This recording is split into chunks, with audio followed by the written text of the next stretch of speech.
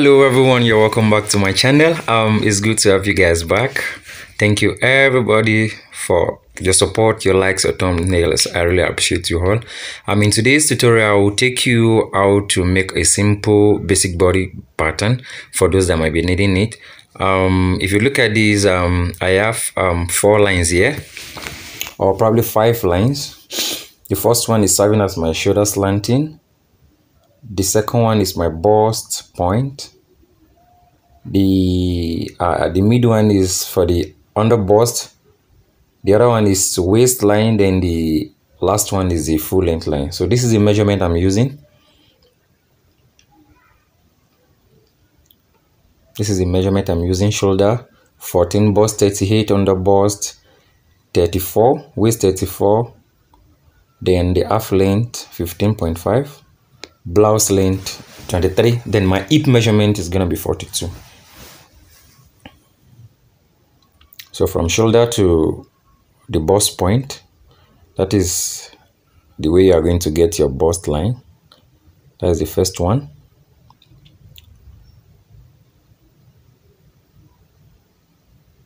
Then that is the under bust, from shoulder to under bust. That is the line. Then from shoulder to the waist, some people call it half length. Some people call it half length line. Some people call it waistline. So this is the full length.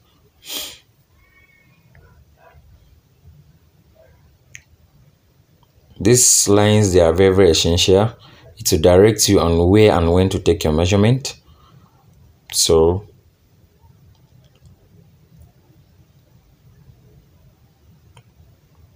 from this shoulder slanting is 1.5 inch.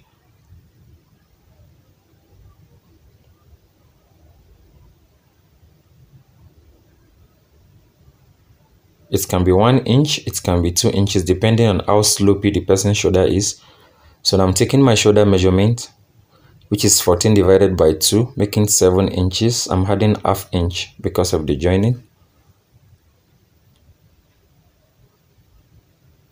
So after that, you are going to mark the armhole measurements. I usually use 7 inches. You can also make use of 8 depending on the body size.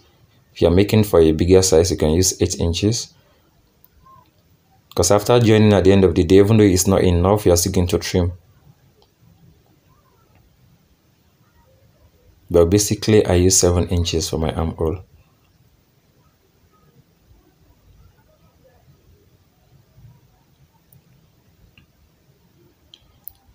So after taking the armhole measurement, now I'm going to take my bust measurement on that bust line, which is 38. You are going to divide it by 4.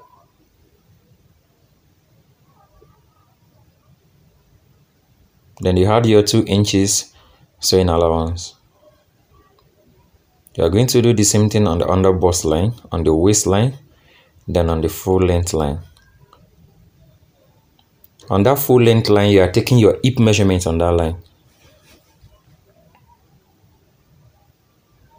And the full length line, you are taking your hip measurement.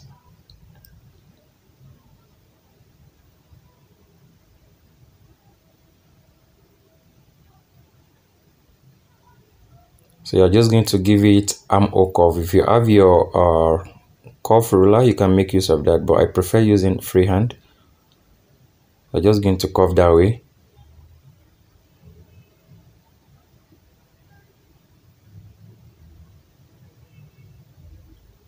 If you have your armhole curve, you can make use of that.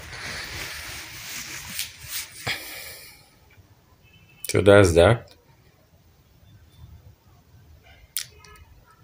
about the armhole. Then this down part, I don't like it. I don't really like it being straight, so I prefer it when it's curved. It looks more beautiful when you give it a little curve. So you measure 1 inch from that down, then you curve like this. Instead of leaving it straight, just give it a little curve. It will come out nice.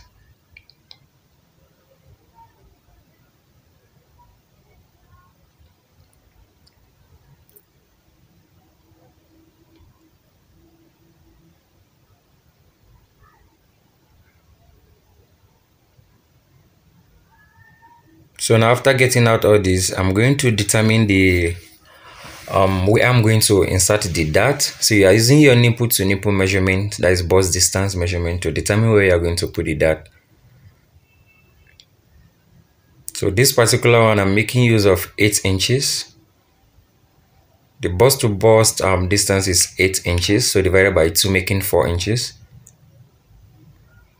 So you are going to mark it on your bust line, under bust line, then the waistline.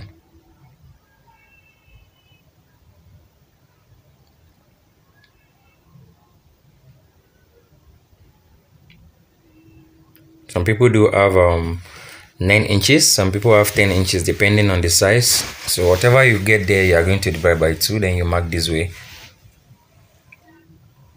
So now I'm trying to connect the 3 lines together, the 3 points together.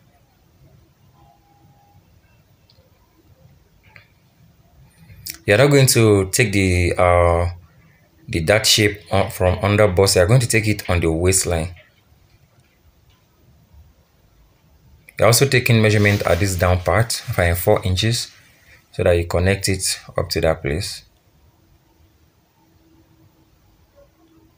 So on your waistline now, you are going to measure ½ inch on both sides.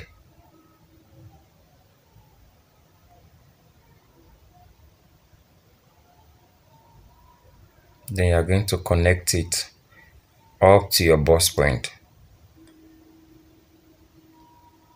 You are not going to go more than that, so that you won't end up pressing the bust down.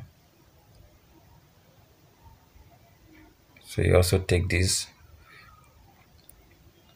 Meanwhile, some people have big bust, so you can actually, instead of making it half, you can equally make it 1 inch, because the more you pick up that place, the more puffy this bust area will be.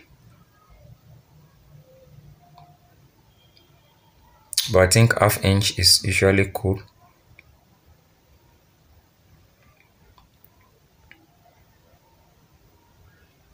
So now you can determine the width of the neck depending on how wide you want it, then the depth of the neck. I'm making use of 4 inches wide, then 7 inches deep. So I'm making this a V-neck. You can design any kind of neck you want, but within that range that you measured, 7 to 4 inches. So that is the front bodice. So now to get the back, all you need to do is place on the remaining pattern paper, then mark out 2 inches for the zip allowance at the back.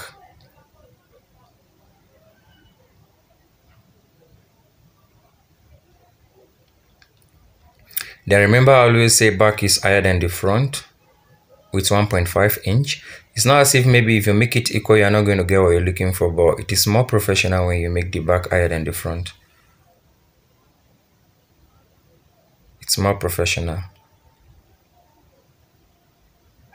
And I think that is the way it should be, except you are making an off-shoulder dress that you know you're still going to trim off, so you don't necessarily have to have that. 1.5 inch on that part. Then this side, just determine how deep you want the back neck to be. It can be 2, 3, 4, or 5 inches, depending on how deep you want it. I'm just picking mine from this point.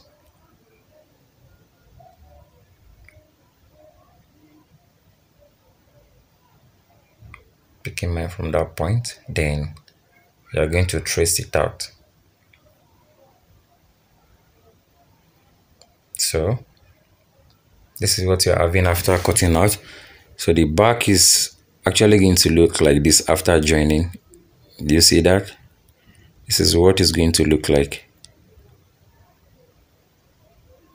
Just pick it up, join like this, then naturally this front body will fold the back, and it will be like that. So now to get the back dart, let me just mark these 2 inches to indicate that, okay, that is for the zip allowance.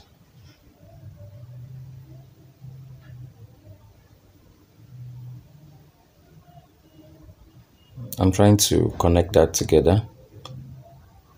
That is the zip allowance. So now what I measured to get the front dart was 4 inches. You are going to measure the same thing here. 4 inches. 4 inches all through.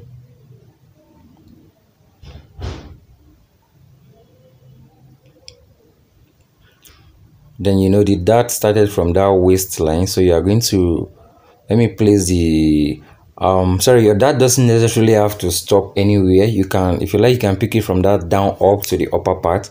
Then if you know you don't want to do that, just measure 5 inches from the shoulder downward, then you stop there for the back dart. So now you mark waistline. Yeah, waistline.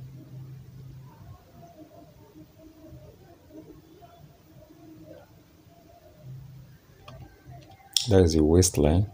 Then measure the 4 inches again. So that is where you're going to measure where to insert the dart. So half inch, half inch.